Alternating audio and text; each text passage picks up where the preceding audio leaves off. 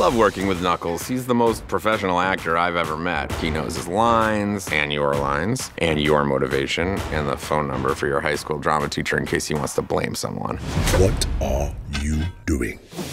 He takes his job very seriously, which is a good thing, but also kind of scary. He's very method. When it comes down to it, he's as normal as any other all-red alien animal hybrid warrior, except he has no sense of humor at all.